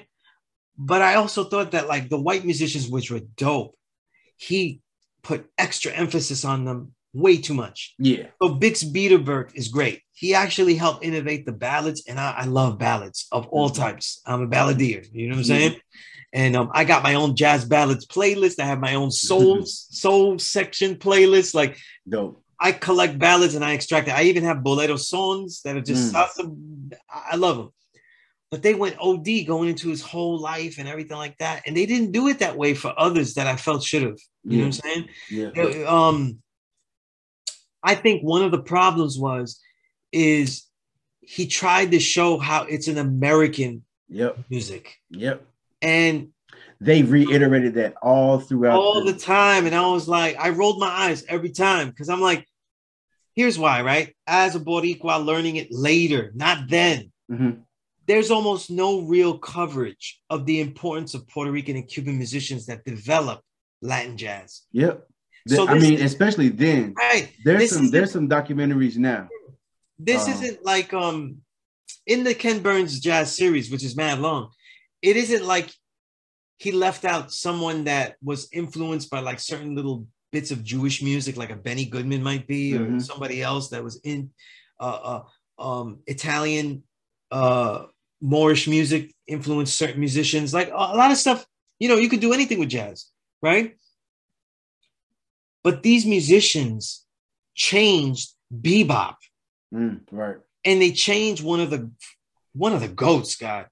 Like if you're collecting musical catalogs, Parker and Dizzy are where you got it. You have to have a Dizzy and Bird collection. Yes. If you're collecting and you say, my collection is good, even if you don't like those eras the best, you have to have those eras in there. Right. You got to have them in there. And I love, especially Dizzy's catalog, because it extended. He obviously didn't die at 34. And when Dizzy Gillespie encounters Mario Bauza and the other Latin musicians, they're showing him polyrhythms of exploration that he could do with the drums. And that leads to seminal songs like Manteca, like Salt Peanuts. Like a lot of people hear Salt Peanuts. Salt Peanuts. When you go Salt Peanuts, that did it. People are like, yeah, whatever. Okay.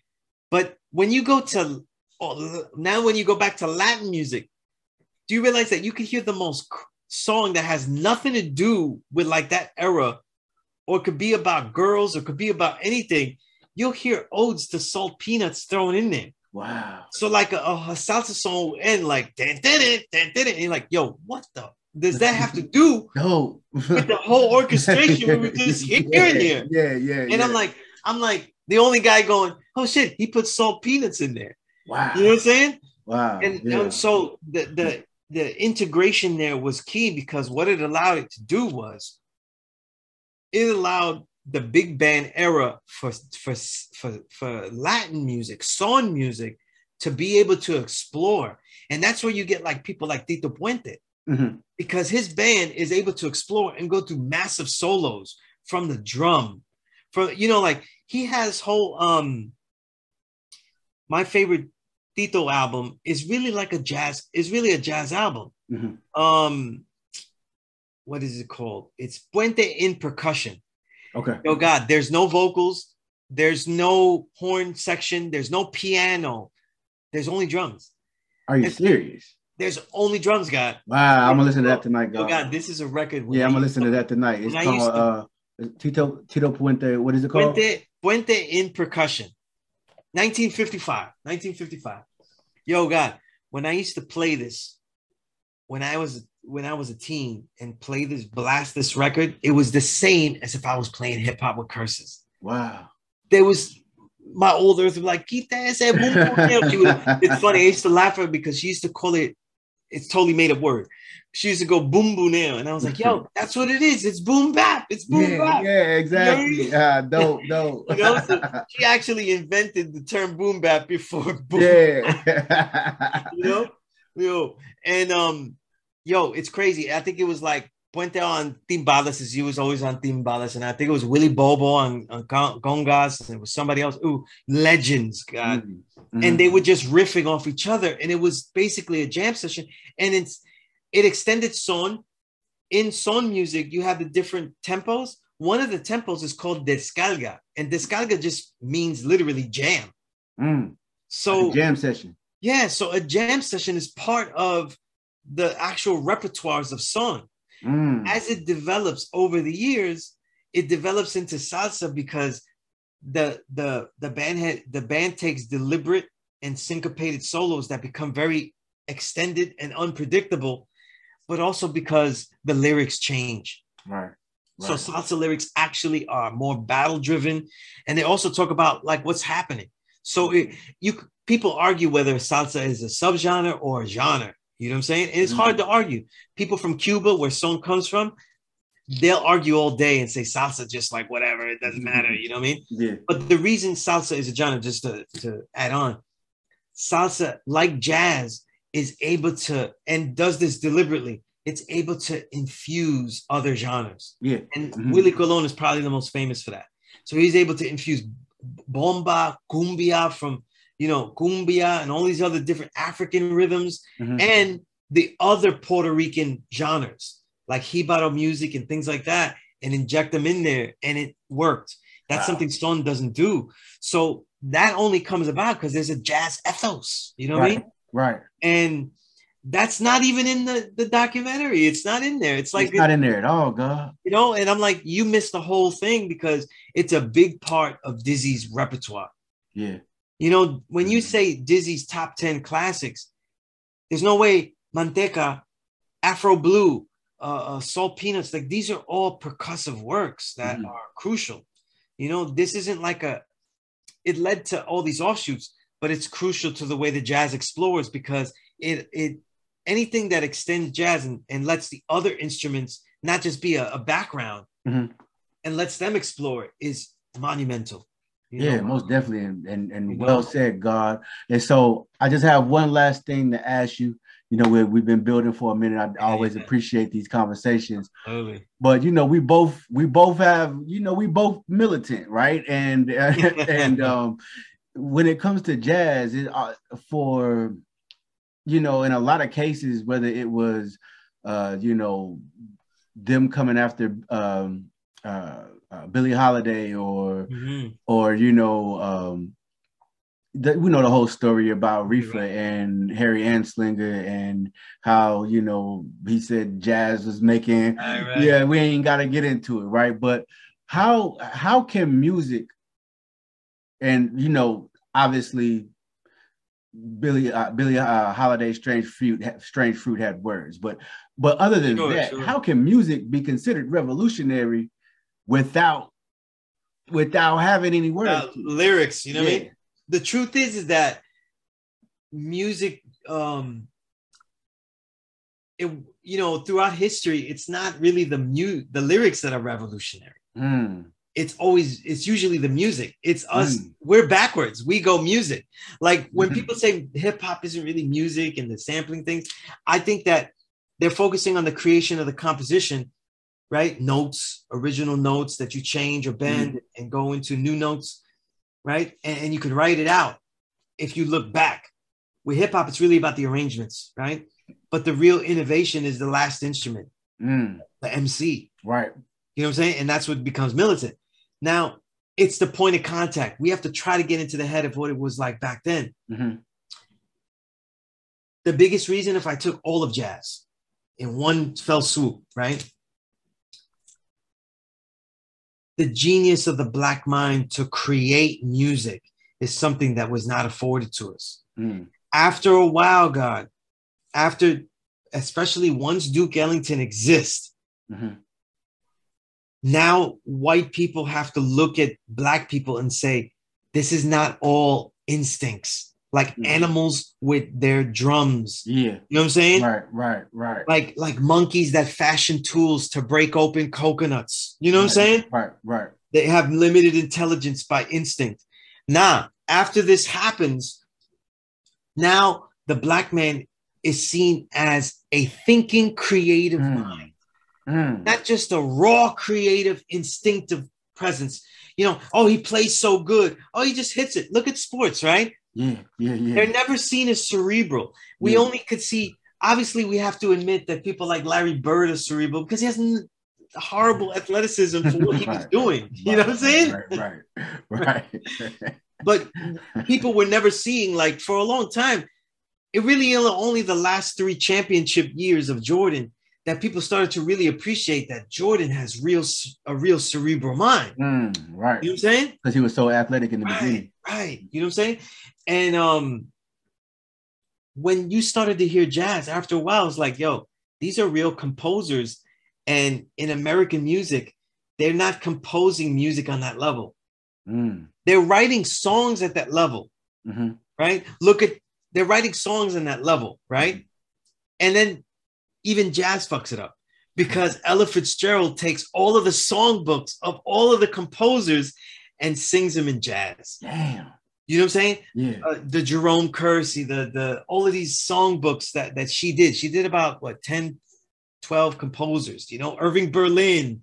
And so you're seeing all of these, you know, at the Ritz and shit, and Ella's singing them. And I have all the songbooks, God. They're amazing. Wow. They're amazing. Of course you got all of them. But the reason I mentioned Duke is there's one songbook that isn't a composer that's jazz, and that's Duke Ellington's songbook. Wow. He said, you know what? You're going to come and do my songs. Mm. Like In a Sentimental Mood, which if I named one song that is my favorite jazz song of all time. Yeah, I can't blame you. It's In a Sentimental Mood. Yeah. I love almost every version of it, from Phyllis Hyman all the way to Duke and John Coltrane's version. Yeah, you know my favorite is Duke and Coltrane. But yeah, I mean, just unbelievable. You know what I'm saying? Mm-hmm. And I think that's why. And when you see people like Miles Davis, mm-hmm. right? It shows his confrontation to them is like, I don't need your approval to fuel me to create. Mm. Now it's even more kick in the face, because not only can he make things that didn't exist before, so now a Duke Ellington isn't a one-trick pony. Master composer is not one trick. Mm. It's filled with these composers. Right. You know what I mean? It's filled with composers. Thelonious Monk was original compositions. Charles Mingus with his original compositions. It's filled with them. Mm. You know what I mean? Yeah. And it's always about the black body, but in this case, the black mind. Mm. We're not just virtuoso playing for 20 minutes straight. He could compose something that may be one of the most beautiful pieces of music ever made. Something that hangs with the most beautiful classical pieces that you'll hear, the most beautiful sung pieces you hear. It's there. Mm. You know what I'm saying? Right. And I think that's, to me, very, very rebellious and very revolutionary. And it bothers people. It bothers people that when we talk about American music, the greatest compositions of the entire recorded era in the entire world belong to Black folk. Mm. Right. In other words, we can say that everyone has added on, but they haven't composed in that way. Wow. And that's saying a lot.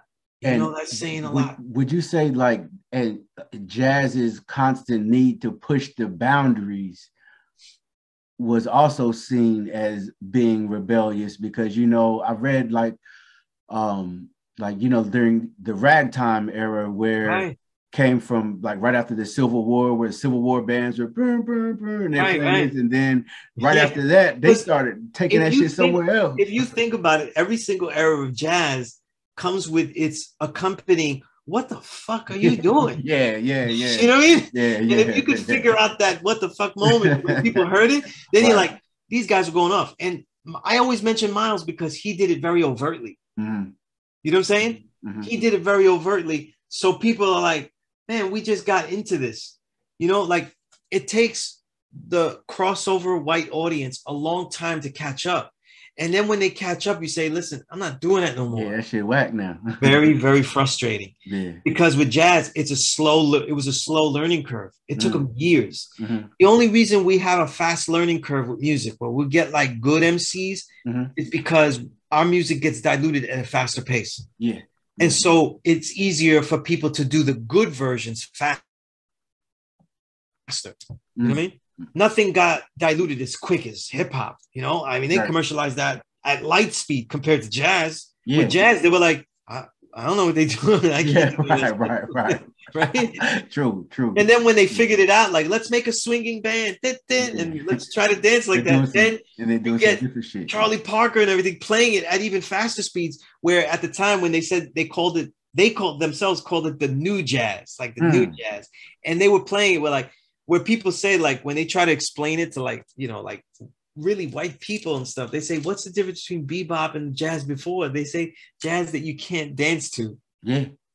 I've you know what? I want to say I've heard that actually. Yeah. And that's not a saying that works with us. Mm. We could dance to anything. Yeah. Because if you change the way a beat sounds, we do something else. Yeah. You know what I'm saying? Yeah. So it's not really something that affords to us. But that obsession with the same, you know what I mean, is always an addiction. Mm-hmm. So it goes back to that addiction. And that's why the jazz has to offshoot it to other things like funk, R&B, soul, you know, and even hip hop. If you notice, all the offshoots that come out of jazz are rooted. Every single offshoot needs a break. The original term break meant the moment the jazz soloist would come on. Wow. For every music coming out of jazz, or being an alternative to jazz, the break is when we repeat something to our delight endlessly. Yeah. You know what I'm saying? Yeah. And a lot of our other Black musics, we need that. Mm-hmm. For people that have to sell their music, they've needed to have a break, something that repeats, because people can't always follow something that changes all the time. Yeah. Right. You know what I'm saying? Right. And so jazz is like, it's literature of music. You know what I'm saying? It's a literature of music. And some of it is easy to follow. Some of it gives you a steady backbeat. Like, that's why I love soul jazz so much, right? And you can get pieces of it. Some of them is all the way, like a lot of Sonny Rollins, one of my favorite sax, man.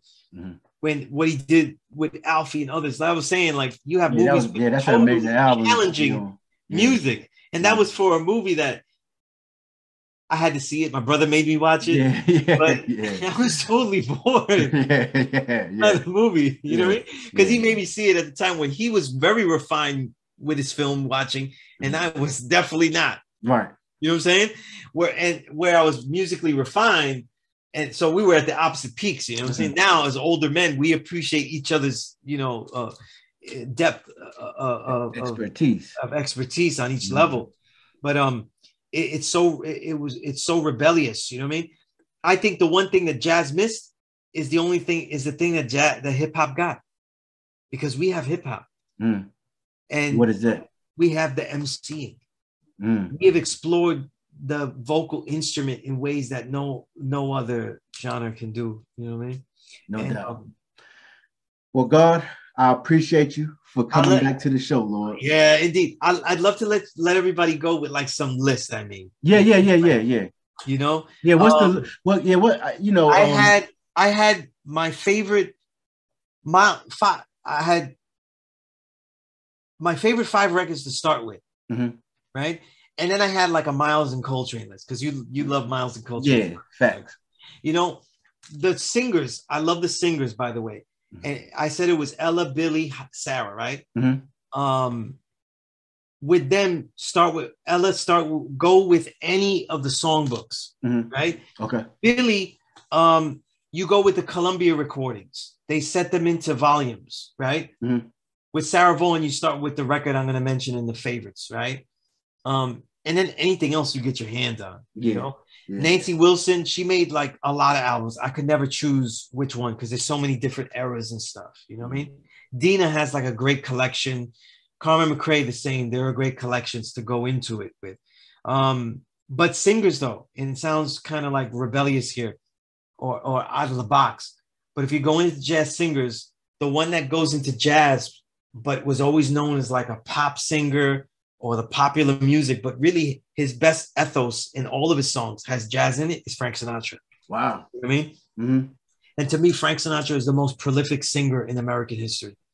Wow. The most prolific, you know what I mean? Because his peak is longer, in a longer recorded amount than anybody else. Extremely long. You know what I mean? And that's because he loved the studio. And because when he was at Columbia, that's when they invented the LP. Wow. And so he loved to go in there and record, you know what I'm saying? Yeah. And I love Frank Sinatra. You know, his music is great. You know what I mean? Especially from like the 50s all the way to like the 60s. You know what I mean? But the 5 records that to get you into jazz, I had obviously the 2 we talked about, Kind of Blue, Miles, 1959, 1965, Love Supreme, John Coltrane. To get you into vocal jazz, I put Sarah Vaughan's featuring Clifford Brown. You know what I mean? 1954. It's a perfect record of the synergy of a great lead instrumentalist and a lead vocalist, and the interaction between them. Because Clifford Brown was one of the great trumpet players, but he died very young, even younger than Bird. He died in his 20s in a car accident, you know, so it wasn't even drugs or anything. So it was really tragic. Then I picked something different because I'm obsessed with it. And it's also a feat in jazz recording. In other words, using your recording equipment and splicing things together in arrangements to make a jazz record. And that's Charles Mingus's The Black Saint and the Sinner Lady. Yeah, I've heard that album. It's such an exciting album. It's my favorite Mingus record, even though I love all the Mingus records. You know what I mean? All these people I love. I was gonna put a Thelonious Monk record, but I mentioned Brilliant Corners. But instead, for my number, and so that's a given. That's a bonus. But I had to put my foray into my love into organ jazz. So I had to put Jimmy Smith's Back at the Chicken Shack. All right, hold on. Gotta write that one down. Yeah, you gotta go into Jimmy Smith back at the chicken shack. You know what I mean? All right. On the sunny side of the street.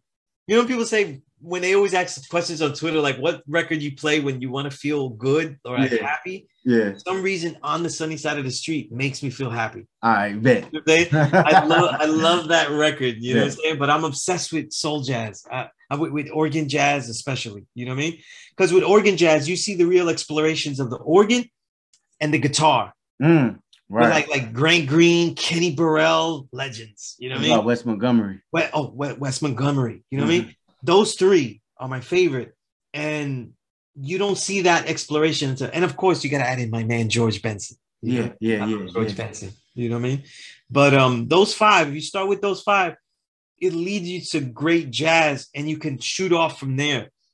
If I had to pick 5 Coltrane records to start with, I would pick Love Supreme, of course. I would dive into another one of the classic vocalist, highlighted instrumentalist albums. And it's just simply called John Coltrane and Johnny Hartman. Yeah.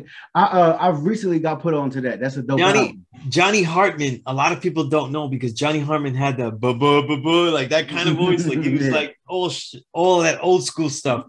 And he sang everything like that. And the peak is that he has Coltrane at his best balladeer level. You know what I'm saying?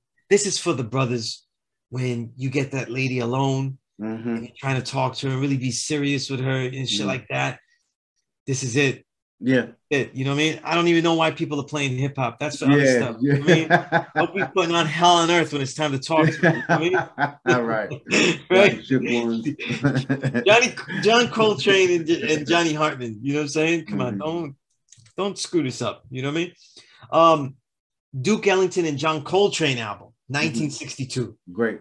Of course, I love that album because all the songs, but of course, from one of the mood.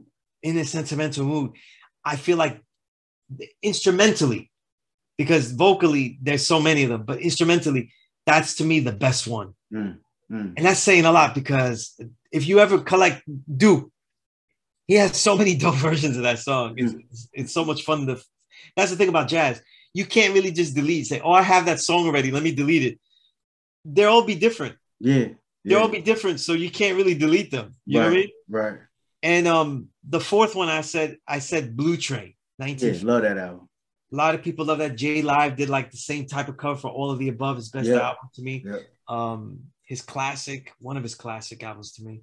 And Blue Train is just like, yo, that's the intensity of the music. You know what I mean? The bop, the hard bop, you know? It's a great record. My Favorite Things, 1960. That album I put because it has a beautiful ballad on it, but it also has one of my favorite Coltrane songs that isn't on Love Supreme, and that's the title track, My Favorite Things. You know, so when people be like, oh, play Christmas music, I always fuck them up and I put My Favorite Things. You know? And I think Juggernaut sampled that, you know, Breezley Bruin. But like the beginning of that is so hard. It comes in hard and hip hop shit. It's rugged. That's what we do. Then for like the details of what Coltrane was doing, you got to listen to Giant Steps 1960. It's a great record. It's a great record with Naima and all these other beautiful songs. There's so many Coltrane records. I didn't even add, he did a lot of duo albums. Like I love the John Coltrane album he did just with Monk too. It's called Coltrane and Monk. You know I haven't heard that yet. That one's dope too. You'll love it. You'll love it. You know? And my Miles Davis records. This one, it was hard because I love all of them. You know what I'm saying? But if you're collecting, you start with Kind of Blue. I would say Sketches of Spain. Porgy and Bess. Very underrated classic though, but it's beautifully musically. Bitches Brew. Why did I put Bitches Brew? Like if you ordered them, I put Bitches Brew 4 because if you're collecting, I think you need to understand what Miles was doing before you see him explore. Agreed. Because I had bought Bitches Brew set like very early. Me too, and I did not get it. I didn't get it. They always say Kind of Blue, and they go, "What are his other classics?" Bitches Brew. Exactly. And you buy it, you're like, and you want to buy it because the cover is fucking fire. Fire. So what could go wrong here? Yeah. And you're listening to it, and except for like, there's a sample in there that Fat Joe, Diamond D used for Fat Joe on the first Fat Joe album. Dope. That was about it. I didn't understand the record. Yeah, me neither. I didn't get it. Cause I was thinking I was going to hear something like the right, like Conda Blue or something. Yeah, and I was like, these songs have no. You don't understand the progression where it's going. I was like, you know what I mean? It's crazy. And then also go for like his mastery of bop and like the swing that he had, Miles Ahead. Because there's others like Milestones stuff, but I love Miles Ahead. That album cover too. He had a pretty white girl on a sailboat on it, and he was like, "Why you always put?" He told the label, "Why you always put the white bitches on my album covers?" I saw that. You know, and then they put the dope cover of him playing the trumpet. Yeah. Miles is a motherfucker. Yeah. I love Miles, man. Yeah. And I've always personally loved In the Silent Way, so it's a personal thing. But I think that Miles Davis innovates a lot of the techniques of sampling by sampling himself. You know what I'm saying? So when he takes bits and pieces of a whole hour that they were recording, he's splicing and putting together. It's a lot like Black Saint and the Sinner Lady in many ways. But Miles Davis would also sample types of progressions. That's what Sketches of Spain is. Yeah. You know what I mean? So, I mean, there's so much things that hip hop was already doing, you know what I'm saying? So I would start with those records, and you can't go wrong with any of the other records. Then explore. Once you got those, explore, right? To explore, man, because it's gonna be fun, you know. Because once you understand those, and I think you shouldn't, a collector shouldn't explore actually Miles Davis rock funk era if they don't know. They'll help themselves with a good funk collection and also a good rock collection. Yeah. You know, if you haven't heard and understood how blues is so deliberately made into funk, then and understand what Led Zeppelin was doing. That's the first group that came to mind too. Yeah, hear the Rolling Stones, hear the Beatles and shit like that. You might not like all of that shit, which I find it hard if you wouldn't like Led Zeppelin. You know what I'm saying? Right. But if you want to understand the exploration that people are doing, like you have to listen to Pink Floyd's The Wall, shit like that. Yeah. Because in that time, album rock became a thing where you make whole albums. Yeah. You know what I'm saying? And there weren't many black our people weren't doing that. And that's why Marvin Gaye's What's Going On is so important. Yeah. Because it led to making albums. Yeah. Cohesive statements over a course of a time with songs. And that's what led, that's where you get the Stevie Wonder's whole legacy begins, because he sees that and he's like, yo, I can make these whole joints. That's why you see such a jump. One of the best ever. Then now you see these albums that are like, yo, masterpieces. Yeah, it's crazy that Berry Gordy wasn't even feeling that shit at first. It's like fucking front. There's only front worse than that is Funk Master Flex, not like it protect your neck, you know? Yeah, that shit. Wait, hold on. What? He said that? Come on, man. He did not like it, and he just played it because. How off are you gonna be for that? Yeah, that's crazy. That's I ain't never heard no shit like that. That was a no-brainer. I was like, yo, it's a fucking no-brainer. Right. If there's ever a no-brainer, that shit is a no-brainer. You know what I'm saying? You didn't like that record? Like, there's nothing like that at the time. Nothing. And it was just everything that we wanted. You know, at the time, people wanted shit more hardcore. You know what I mean? And then they gave crazy kung fu movie shit in there. Like, nah, we ain't. It was like everything you wanted records. Exactly. More tougher, and he gave you the toughest record, and then you were like, I shouldn't play this thing. Fucking crazy. Yeah, jazz, man. It's a deep fucking world, man. Deep world, God. That's what I'm saying. This shit could go on for 2 more hours. And I think that when listeners, one thing I find about hip hop listeners, because I have to try to see what I'm trying to explain to people. And what I find most, though, is that hip hop listeners, like a real good hip hop, I'm not talking about like pop listeners and shit like that. They don't listen to that much music aside from hip hop. Yeah, I know. I don't understand it. Hundreds of hip hop albums coming out. You theoretically could just listen to hip hop. Yeah, but have new shit all the time. And I'm like, it makes you be such a bad listener. Like your ears are going to be so maladapted. It's like eating the same type of food. Yeah. I don't understand how people could do it. It wouldn't be like eating the same type of food. It would be like eating only fruits or only vegetables or only grains. You know what I mean? But jazz is the perfect place to explore. And I think hip hop listeners, but also musicians have to start delving into those crates. Because, you know, a lot of the classics that we love, they're not really sampling much jazz. They're sampling soul jazz. Yeah. Like Diggable Planets Blood Comb is mainly soul jazz. Right. You know what I'm saying? Right. Like Bobby like Humphrey. you said, it's probably hard to sample jazz because record. You're not getting a groove out of the jazz. Right. So if you're sampling it, you've already got to have a groove, and now you're looking for musical accompaniment. Yeah. So the easiest way to find a groove is in there. And remember, you had limited material to chop up, but now with so much technology, you could actually dig into crates in a more advanced level. Right. You know? Yeah. You could add the amount of tracks. You're not limited to like the 90s where like they just had this little piece of, you know, that they're just looping and 8 seconds of sampler, you know what I'm saying? So, you know, that would take forever to make a beat, you know? No doubt. So you're just digging for the real quality, but there's so much in between and shit. And of course, there are classics that do sample jazz straight up, like, you know, like Right Back at You, Mobb Deep. Yeah. That shit is so rugged with the piano, but that's if I remember, Les McCann. Fucking fire. Yeah. Fucking fire. You know what I mean? Alec was digging in the crates for that one, huh? Yeah. Oh, yeah. Crates. You know, and I could tell, it's not snitching because that great British snitch site. I hate that already. shit. Yeah. They already, you know. Yeah. They already gave it up. So they sample snitching like a motherfucker now, too. Yeah. And it doesn't help. It doesn't help because a lot of people make music now and they don't have to worry about samples and shit like that, right? Yes. Sample clearance. And it's great.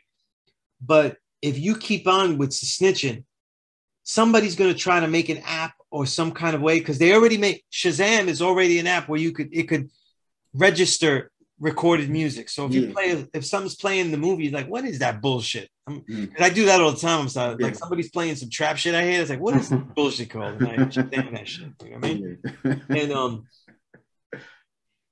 they could also do that. And when that technology becomes even more refined, they'll be able to capture songs at a more smaller amount. Like these apps now, you need to play like a significant amount, like a minute or 45 to a minute.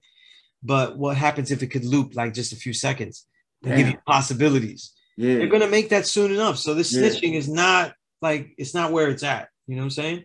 Real shit. You know, it's enough that we have such bad musicianship that came about from people ditching sampling way too soon. You know what I'm saying? Yeah. Because I don't want to hear more whip that trick, you know. God, I'm gonna have to end it on that note, Lord. I talk about jazz and music all night. Yeah, me too, God. But I sincerely appreciate you for coming through, Lord. Oh, absolutely. Such a great topic, you know what I'm saying? It's great. This part, we gotta do a part 2. Yeah, God. Indeed. I hope that people that are trying to get into jazz and love hip hop, that they have the good segues to stuff that they would probably like. You know what I'm saying? Most definitely. Well, your expertise is always appreciated, Lord. I'm signing out. You have a good one, God. Indeed, God. And you're doing a great thing with what you're doing, God. So many minds, the cataloging stuff that needs to be cataloged. You know what I mean? I appreciate you, Lord. Absolutely, God. Peace to the God. Peace, God.